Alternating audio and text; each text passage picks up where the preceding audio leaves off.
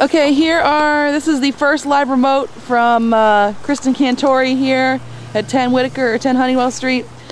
Profiling the Whitaker girls shoveling. Lights are on, it's dark out, it's about, I don't think it's even 4 o'clock. And everybody has a shovel. Everybody has a shovel. There is no such thing as a free ride in this house. Shelby, how much snow do we have? A lot. A lot? Yeah. A lot of snow? Oh, good job, Shelby. Good job, Shelby.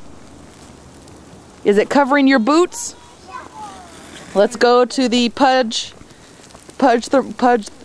cam here. It is covering the Pudge statue's rump. So if Pudge was here, Pudge would be pooping and having problems going poopy. There you go. What do you think, Pudge? Brrr. Okay. Back to the shoveling here. We're awaiting a delivery from Santa with an early delivery of new gloves and hats, but alas, they did not come.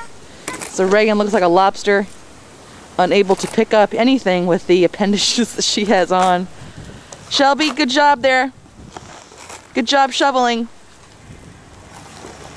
It is blowing. The snow is blowing. Lots and lots of snow.